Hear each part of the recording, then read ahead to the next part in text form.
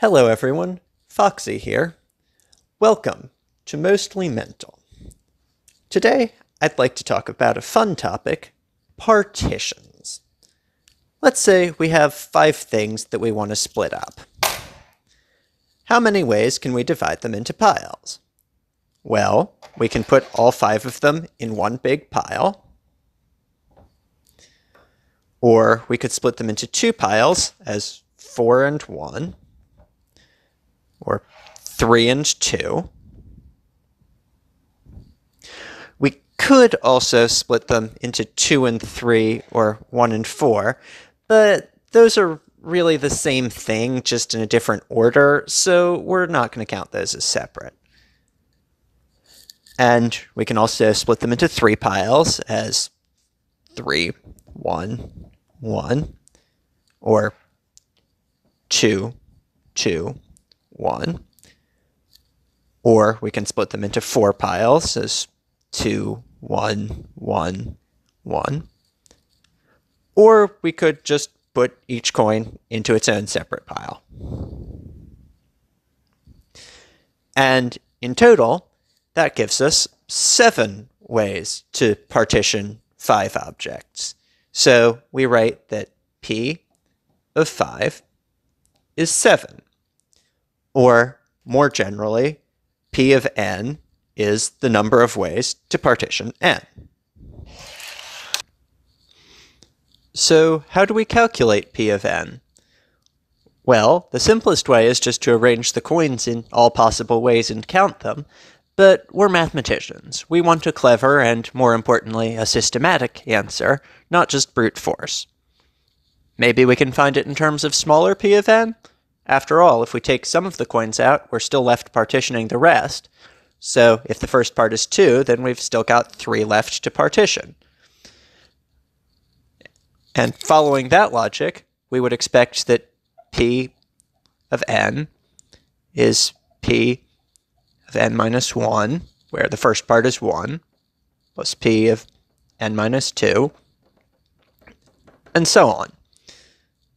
Well, not quite. You see, if we do that, we end up double counting. For example, if the first part is 2, we end up with 2 plus 3 as one of our parts, and if the first part is 3, we end up with 3 plus 2. And so we're repeating ourselves and overcounting. So we need to find a way of counting that doesn't do that. Well, one way we could do that is to make sure that we add all our parts from largest to smallest. And to do that, we're going to need an extra parameter. So let's call P of nk the number of partitions where the largest part is at most k.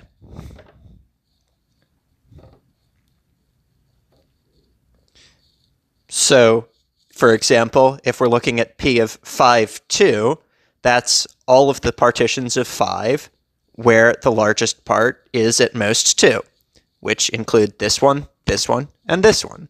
So P of 5, 2 is 3. And our original P of n is just going to be P of n, since we're allowed to use parts as large as the whole pile. And so if we can use parts up to 5, all of these are fair game. Okay, well, then how do we find P of nk? Well, there are 2 cases. Either the first part is k, or it isn't. And if it is k, then we've got n minus k things left to partition. And we can use another k, so we have P of n minus k, k. And if the first part isn't k, then we can just lower our bound. And so we've got P of n k minus 1, since every partition with largest part k minus 1 is still valid. And so just to work out an example here, P of 5, 5, which is, again, P of 5, is going to be P of 0, 5, plus P of 5, 4. And P of 5, 4 is just going to be P of 1, 4 plus P of 5, 3, and so on. But maybe that's not the best way to simplify the problem. Maybe instead of looking at how big the parts are, we should be looking at how many we have. So let's call Q of nk the number of partitions where there are at most k parts. So, for example, Q of 5, 2 is going to include this one, and this one, since those are the ones with 1 or 2 parts. And so, again, Q of 5, 2 is 3. So, how do we find Q of nk? Again, there are 2 cases. Either there are k parts or there aren't. If there are k parts, then all of the parts are at least 1. So if we take that out, we're left with Q of n minus k, k. And if there aren't k parts, then we can just simplify to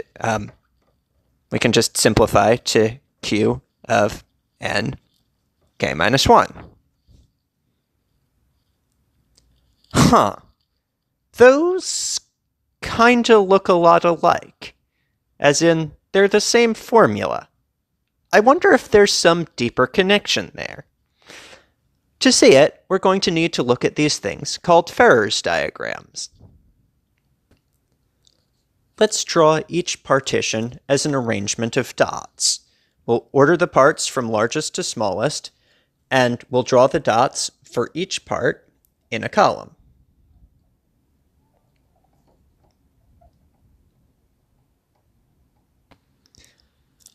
The magic happens when we take these diagrams and swap the rows and columns.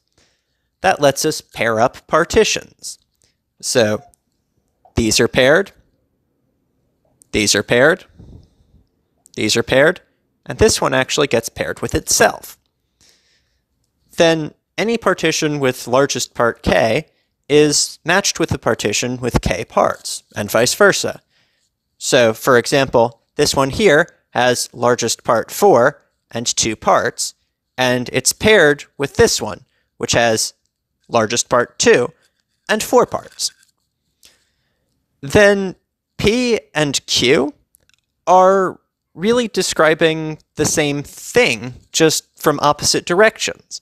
P is talking about how many partitions there are with a given maximum height, and Q is talking about how many there are with a maximum width. As a side note, we can use these same sorts of diagrams to find other relations between partitions. For example, there are exactly as many ways to partition a number into parts that are all odd as there are to partition it into parts that are all different sizes. Why? Well, let's take some number and split it into odd parts, as shown.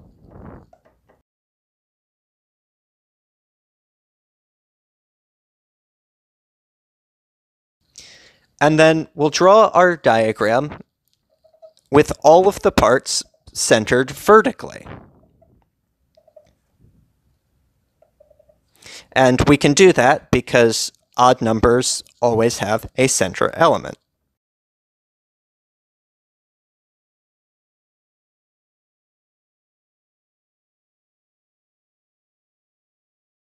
And then what we can do is take these L-shaped regions,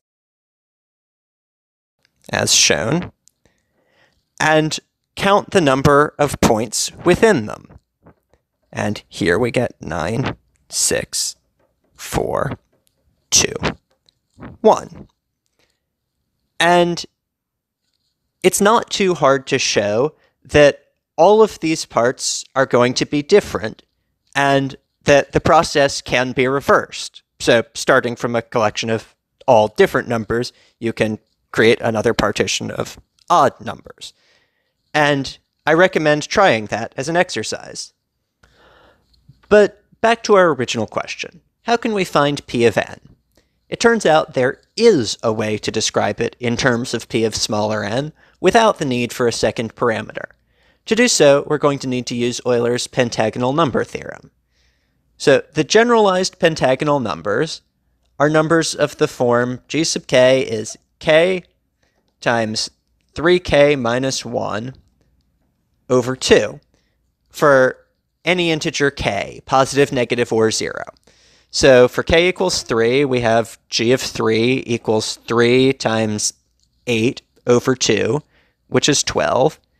And for k equals negative 2, we have g of negative 2 is negative 2 times negative 7 over 2, which is 7. And for partitions, Euler showed that p of n is p of n minus 1 plus p of n minus 2 minus p of n minus 5 minus p of n minus 7 plus p n minus 12 plus p n minus 15, and so on, where all of these numbers here are the pentagonal numbers. But what if we want to get the number directly without having to compute any of the smaller p of n's in the process? Well, there's no nice formula that's going to spit out the exact number, but we can get pretty close. It turns out that p of n is roughly equal to e to the pi root 2/3 n, or more exactly, log of p of n is approximately pi root 2/3 n, for very strict definition of roughly. Now, the explanation for all of these last few formulas requires a bit more heavy machinery than I can explain in one video. So I'm planning a series of videos discussing combinatorics from the ground up. I hope you'll join me along the way. Oh, and this video is part of the Mega Fave Numbers project, where a bunch of people much more charismatic than I am talk about their favorite large numbers. So I'll pick 190,569,292, which is the number of partitions of 100. Check out the details and the playlist below. Thank you for watching. I hope to see you again soon.